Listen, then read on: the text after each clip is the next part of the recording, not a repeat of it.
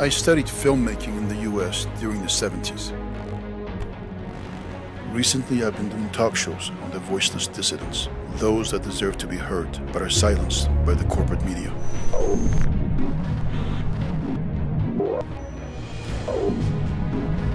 The Treasury Department of the present Trump administration sanctioned me and my colleagues. Must have harassed them. We'll continue the show right here from my home.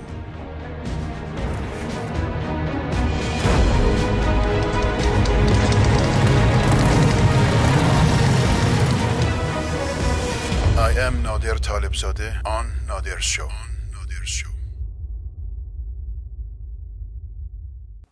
Greetings. It is my great pleasure to interview an activist, insightful author that deciphers very well the hypocrisy of our time.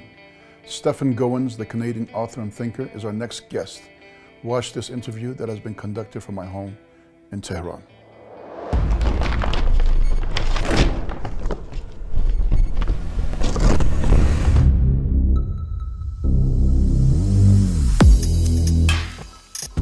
Stephen Gowans is a Canadian independent political analyst whose principal interest is in who influences the formulation of foreign policy in the United States. He used to write a regular column for Canadian content and is a frequent contributor to the Media Monitors network. His writings, which appear on his What's Left blog, have been reproduced widely in online and print media in many languages and have been cited in academic journals and other scholarly works. Gowans has consistently been an invaluable chronicler of contemporary events and history. He also has made curiously reactionary arguments on topics like immigration. Gowans is the author of 3 acclaimed books: Washington's Long War on Syria, 2017, Patriots, Traitors and Empires, The Story of Korea's Struggle for Freedom, 2018, and his most recent one, Israel, a Beachhead in the Middle East, 2019. All of these books have been published by Baraka Books.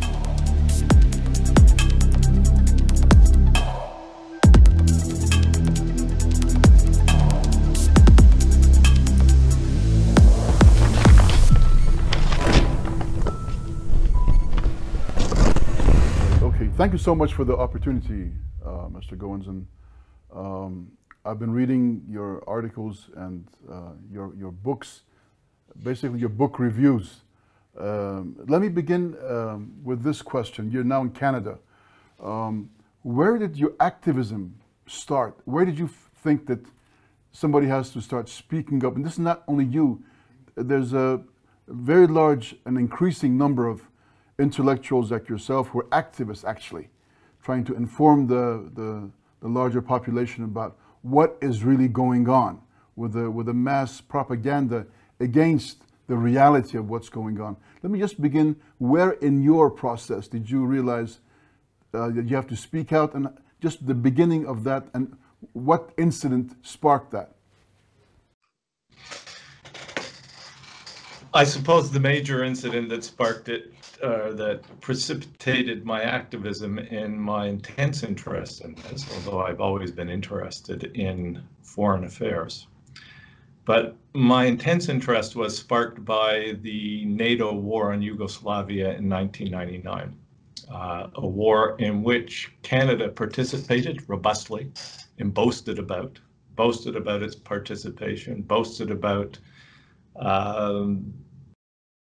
the number of air missions that had flown, that essentially boasted about the number of people it had killed. This was an unprovoked aggression that was contravention of international law. And I found that, well, I mean, that galvanized me to look more closely into the kinds of aggressions and that the United States, that Canada, that the Western world was undertaking. And it spurred a more intense study of US foreign policy in particular and what drives it. So that was it. Go ahead. Yeah, and you've dealt with different subjects and different topics in your books. But what was the next step? Okay, after this revelation, and I was in Bosnia in '92. I did a documentary about the siege of Gorazde. So I was a little familiar, and also the fact that the entire UN force surrounded Gorazde but never entered it, never helped the people. The UN was very well aware of the catastrophe of the siege by the Serbs and did nothing about it. It was a very clear scenario. You could see it on the grounds, and I saw it and I recorded it. So I understand that, and I think that it was a very naked scene of what the whole thing is about, and how the UN is more a show than a force for the righteous, for justice. I really saw that. But I will continue just by what was next on your agenda that pushed you into writing and informing the white public. I suppose anyone with a modicum of intelligence who is interested in international affairs and follows Western media will very quickly discover that what they're being told just doesn't make sense. And perhaps that was what galvanized me the most, to try and make sense of what was actually going on, because the world which was being presented to me was not a world that made sense. I mean, just to use a current example, I was reading the Wall Street Journal this morning, or you read any Western media this morning about what's happening with the US relationship with Iran. I mean, this relationship is depicted as one in which the United States is being threatened by Iran. And yet anyone with any modicum of intelligence who's followed this would see that the story is completely turned on its head. So it's that kind of thing that really stimulated me and got me interested. So principally, I'm interested in foreign policy from the perspective of the United States, not only in opposing that foreign policy, simply for the sake of opposing it, but also understanding where it comes from, what its origins are, what drives it, what factors shape it. Because if you're opposed to it, if you find it morally reprehensible, and if you want to put an end to it, you have to understand what drives it in order to effectively oppose it. In your book, which is interesting, you write a book about Israel. It's called Israel, a Beachhead in the Middle East. I looked up the word beachhead in the dictionary because I hadn't quite understood the meaning. And it's a military strategic meaning about the beachhead. And you focus on Israel. Tell me about that angle that you take, which is sort of brave. People don't talk about Israel that fluidly right now. Is brave, actually, in two respects. There are people who talk about Israel, and this book is kind of a reply to them. There are people, in fact, you had a guest on your show not too long ago who was talking about Israel and was trying to explain the relationship between the United States and Iran, and suggesting that the only reason the United States has a hostile relationship with Iran, or an attitude to Iran, is because of Israel. My book is a reply to that kind of argument. It said it has nothing to do with Israel. U.S. foreign policy isn't driven by Israel. There's a view that the Israelis are somehow manipulating Washington, and they're running U.S. foreign policy from behind the scenes. That's not my argument. In fact, I argue against that point when I talk about a beachhead in the U.S. or in the Middle East. Israel has, from its inception, and in fact, the Zionist movement, the political Zionist movement, has presented itself as a platform by which Western power could be projected into the Middle East, by which the Occident could be projected into the Orient. They deliberately, the Zionists, or the political Zionists, originally and deliberately sought an alliance with some kind of Western power that would sponsor its settler colonial project in Palestine. And in return for that sponsorship, it would look after Western interests. Well, over time, I mean, the initial sponsor of the Zionist, political Zionist movement was Britain. And then France became a sponsor. And then in 1967, and since 1967, the United States has sponsored this settler colonial project and has used Israel as a platform to project US influence into the Middle East. So as someone said, reviewing the book, their description of the theme of the book was that the tail does not wag the dog, that Israelis do not control US foreign policy. The United States controls its own foreign policy and uses Israel as an instrument of that policy to project its own influence and to pursue its own goals. And US goals are, of course, expansion across the world, expansion of the US frontier, projection of US political, economic, ideological influence throughout the world. What is this, just continuing that same line, what is this obsession about Iran being an existential threat to almost everyone? Yes. And there are various ways to think about that, but I mean, one of the ways I found that really kind of encapsulates or summarizes why it's seen as a threat. Jim Mattis, the former US Secretary of Defense, was said to believe, well, first of all, Mattis was of the belief that the biggest threat to US national security, said the three biggest threats are Iran, Iran, and Iran. Well, why was that? Well, he explained one of the advantages of listening to Mattis was that he's sometimes quite honest. He said that the United States believes it needs to have a strong hegemonic position in the Middle East. And if your aim is hegemony in the Middle East, then Iran will be your number one foe because Iran insists on its independence. And it's a large country within the context of the Middle East, a country which rejects the idea of US hegemony, rejects the idea of what you might call the international dictatorship of the United States, or which the United States euphemizes as world leadership. So it's in that sense that Iran is a threat to the United States. It's a threat to the United States. It's a threat to the US empire simply because it asserts its own sovereignty and insists on independence.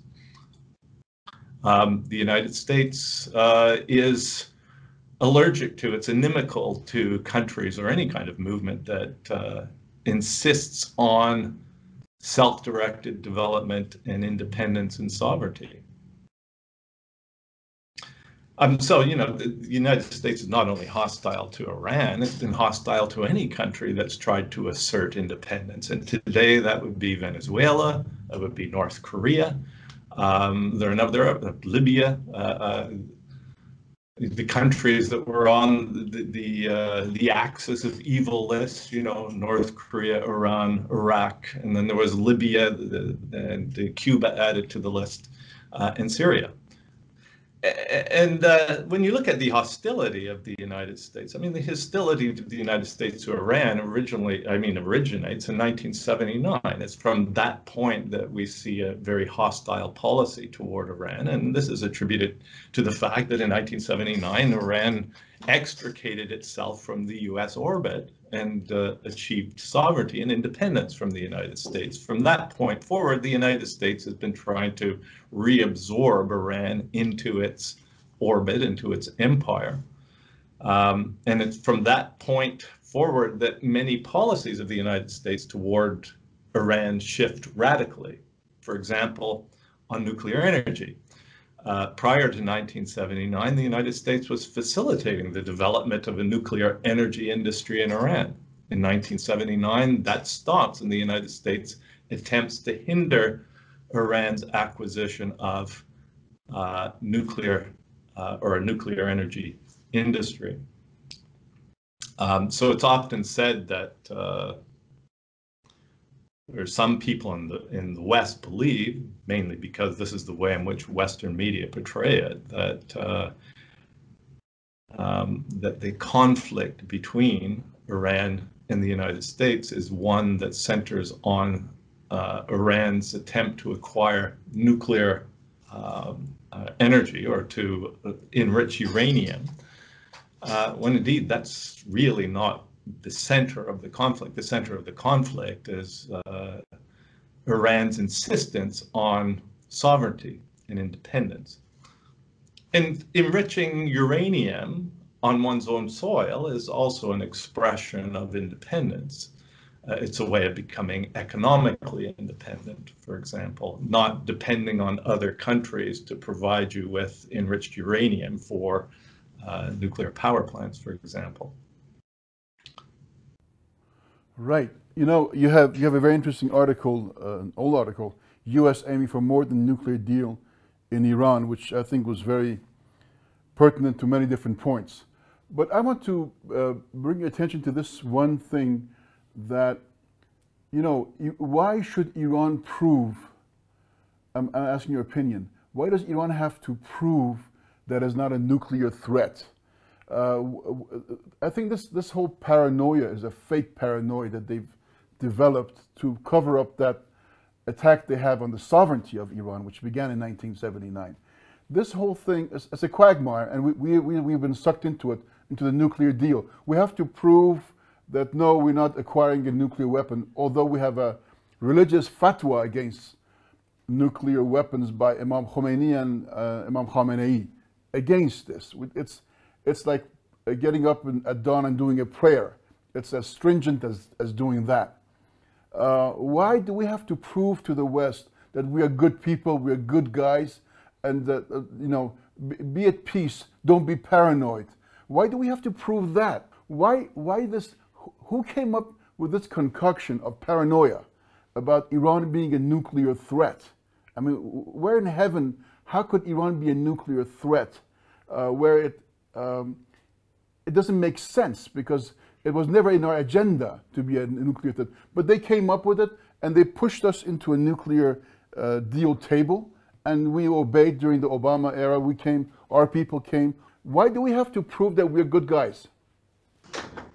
Yeah, so the United States has a number of issues with Iran, and they're not legitimate issues at all. The issues are Iran asserting its sovereignty and its independence. So the United States, from 1979, has had these problems with Iran. Support for Hezbollah, for Hamas, for Islamic Jihad, for Syria, development of ballistic missiles, essentially development of the means of self-defense. Somehow Iran is supposed to be denied the means of self-defense, because self-defense is then portrayed as being aggressive rather than self-defensive. So uniquely, Iran cannot have self-defense. Iran cannot have ballistic missiles. But these are these issues that the United States has with Iran. It's asserting its independence. It has an independent foreign policy. And these have always been at the heart of U.S. hostility toward Iran. And the U.S. project toward Iran is eventually to change the government, to one that will essentially do the bidding of the United States. And the way to achieve that is through intimidation, but also mainly through economic strangulation. So the United States has imposed upon Iran sanctions since 1979.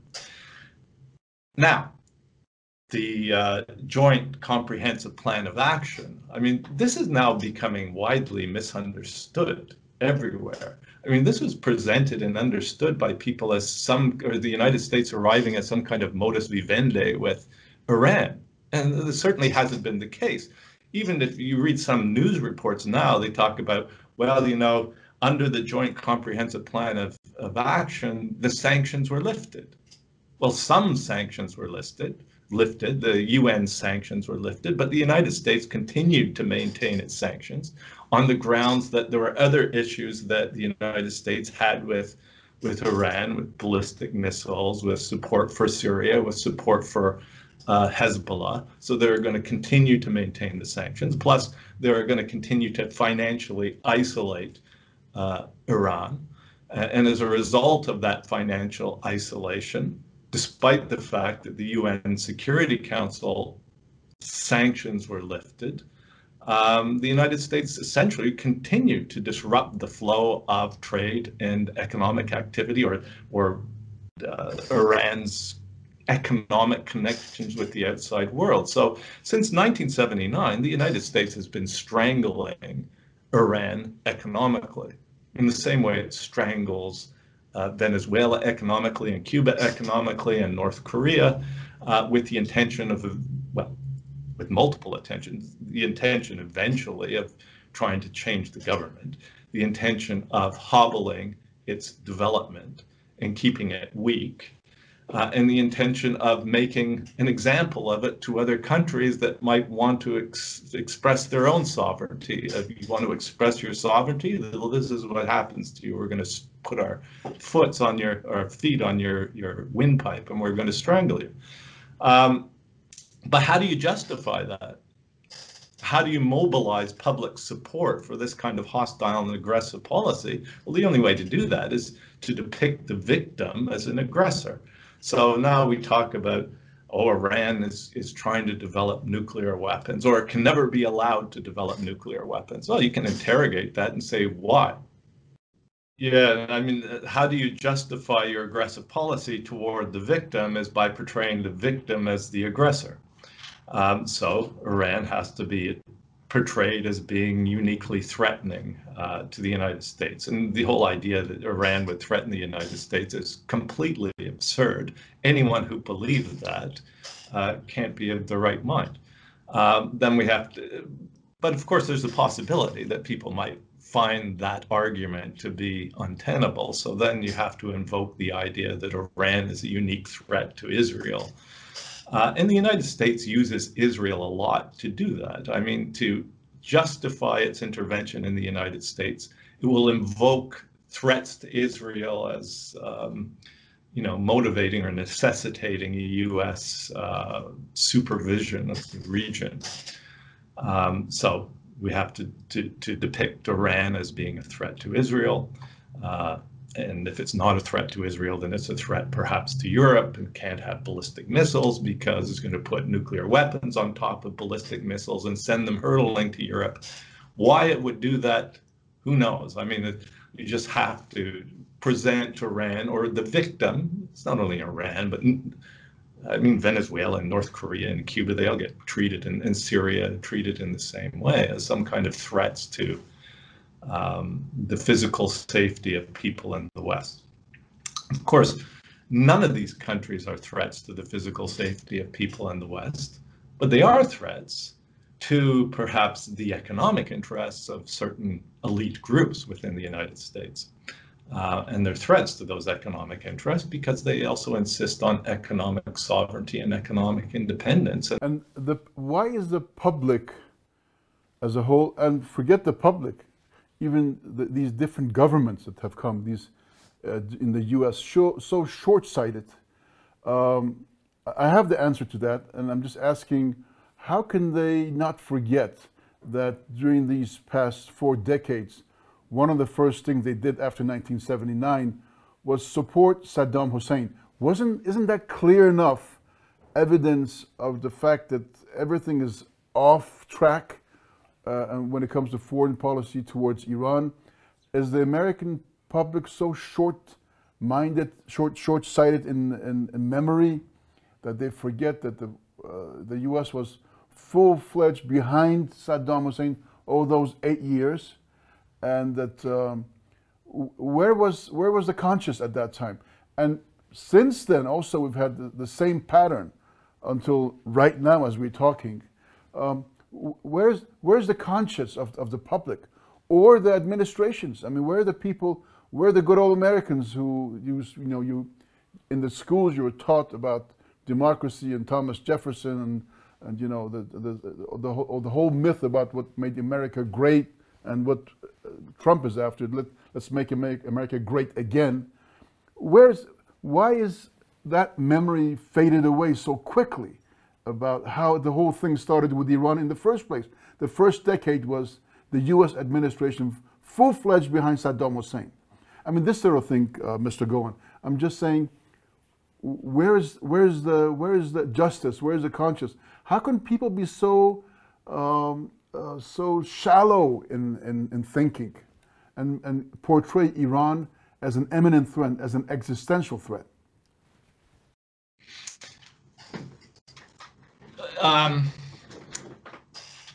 Well, you're right. I mean, it's because the public awareness and knowledge of this is very slight. And the public's manipulated. It's manipulated, and politicians and figures of state manipulate, and the media manipulate public perception quite easily. If you follow critically media reports, you can start to see the hypocrisy very easily and the inconsistencies very easily, but it persists because most people aren't really paying that much attention. So, for example, I mean, if we want to talk about Syria, for example, and we talk about Western intervention in Syria as inspired by some kind of democratic values and liberal democracy, while at the same time robustly supporting a country like Saudi Arabia. People don't seem to see the disconnect. I mean, you can't support Saudi Arabia unconditionally, and then at the same time saying that you are promoting values of democracy and liberal democracy around the world, and that's the reason why you're intervening in Syria. Or in Canada, for example, the Canadian government is engaged in a campaign to essentially overthrow the elected president of Venezuela, Maduro. And the Canadian government presents itself as a great champion of liberal democratic values and justifies its intervention in Venezuela on those grounds, while at the same time selling billions of dollars of armored vehicles to the internal security services of the Kingdom of Saudi Arabia so that it can crack down on internal dissent, and particularly on the Shia population. So this is entirely inconsistent, but most people don't really follow these issues very closely or notice the inconsistencies, or if they do notice the inconsistencies, they don't really know what to do about it. Let me fast forward to the recent incident with the drone, Iran bringing down the U.S. sophisticated drone. What was, in your opinion, the significance of that incident? What became more apparent after that, do you think? What became more apparent? Yes. Well, I noticed apropos of what we were talking about is Iran being presented as the aggressor. In the Wall Street Journal this morning, there was an article talking about how the shooting down of the drone was an expression of Iranian aggression. Despite the fact, I mean, we can lay aside the question of, I mean, there's a dispute about whether the drone actually violated Iranian airspace or not. If it did, obviously, Iran is within its rights to shoot down a drone. I mean, the United States cannot fly drones anywhere it wants, but it claims the right to be able to do that. It claims the right to be able to occupy 1/3 of Syria, contrary to international law, for example. No one seems to be raising much objection about that. So it probably claimed the right to be able to violate Iranian airspace. I mean, Israel routinely violates the airspace of Lebanon. We don't hear much complaint about that. And Israel, as an extension of the United States, apparently claims the right to be able to do that. If the drone hadn't actually violated Iranian airspace, but it had been shot down, well, this is predictable. What would happen if the hostile hegemon, well, not hegemon, the hostile power was flying drones along the periphery of US airspace? Well, you might predict at some point that one of them is going to get shot down. And Iran is, completely surrounded by hostile US forces. I mean, we have the Fifth Fleet in Bahrain, not too far away from Iran. We have US warships within the Persian Gulf. So the fact that there should be some kind of every once in a while these kinds of encounters is really not that surprising. But the US view will still be, and the US view presented in the media, presented by the state, that the United States somehow has a right to be present there. In fact, there was another article in the New York Times or the Wall Street Journal this morning about how it is that the United States should assume the leadership role to provide protection for the free flow of oil through the Persian Gulf, that it ought to accept that leadership role as if the world is begging it to do so, and enumerating all of the reasons why the United States has to accept their leadership role. And at the end, what were the reasons? The reasons were so that the United States can control the world economy, so that the United States can superintend the global order. And if you don't want to be part of the United States global order, well, we'll do to you what we're doing to Iran and what we're doing to Venezuela and what we're doing to North Korea.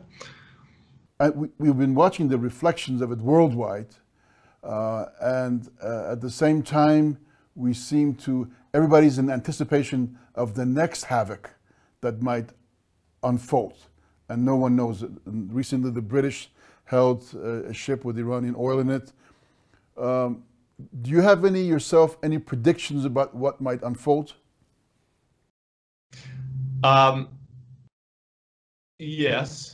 But just before I go there, I go to the incident of the British interdicting the ship was going by the Strait of Gibraltar. This one seems really extraordinary to me because this is an instance of piracy. That's what it is. And yet it's interesting the way it's presented in Western media. It's just kind of passed over as some kind of inconsequential event. And the argument the British are making, which is that they're simply enforcing EU sanctions, is also extraordinary. Since when do EU sanctions apply to Iran? I mean, it's just extraordinary. It's an instance of international piracy. If any other country, if Iran did something like that, we'd hear no end of it. And this would be grounds for some kind of punishment to be meted out against Iran. So where is this going? I think if you look at this in a broader perspective, in a longer term perspective, it'll just continue the way it always has. The United States goal is to deny Iran its sovereignty, to deny its independence, and to do so by changing its government. And I don't think that the United States is going to undertake a full-scale military assault on Iran the way it did against Iraq, because Iran isn't weak enough. But it'll continue to try to weaken Iran through its ongoing program of economic warfare, or economic terrorism, as it's called by the Iranian foreign minister, which some might see as being perhaps hyperbolic, but I don't think so. I mean, it is economic terrorism. If you define terrorism, and it is defined as harm to or threat of harm to civilians for political ends, then that's precisely what the economic sanctions are that the United States has imposed on Iran since 1979. It is an economic terrorism because the intention is to harm civilians, and it does harm civilians. And it harms civilians with the intention of bringing about a change in government, so as a political purpose. So that will continue. And the United States will continue to attempt to weaken Iran, to weaken it to the extent that it'll eventually topple, or that it'll be able to intervene militarily to topple the government. This is my last question, and if I have left out something which you wanted to pronounce, if there's an issue, could you contribute that? In thinking about some of about Iran over the last few days, one of the things that struck me that I'd kind of missed, and that maybe many people have missed, is the continuity of U.S. foreign policy, because there's a lot of talk now about how Trump's policy is different from Obama's, because Trump has rejected the Joint Comprehensive Plan of Action and he's thrown it out, and this is a different approach. But I don't think it is a different approach. It's just a difference in degree. You can think about the Trump approach as one of maximal pressure, which is the way in which they describe it. The Obama approach wasn't radically different. The Obama approach was an approach of pressure, perhaps not as much pressure as the Trump administration is imposing, but pressure nonetheless, despite the fact that there was a joint comprehensive plan of action. As I mentioned previously, most of the US sanctions continued to apply. And the US goal still was to strangle Iran, to pressure it until it essentially accepted a US leadership over the region, or an international dictatorship of the United States. So the only thing I would emphasize is to look at U.S. policy over the longer term rather than, what's happening this month versus what happened 6 months ago. The policy doesn't change radically, even though we have a change in government, a change in administration, maybe a change in emphasis here and there. The policy remains the same. Interesting that Michael Moore said on the anniversary of September 11th, he said that probably he speculated that Trump might be the last president of the U.S. How wild is that? The last president of the U.S.?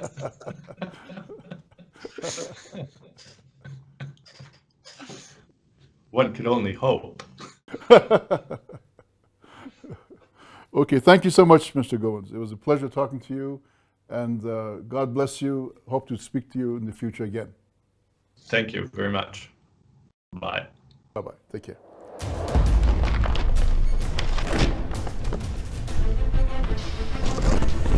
Thank you for watching the show. See you next time, and God bless you.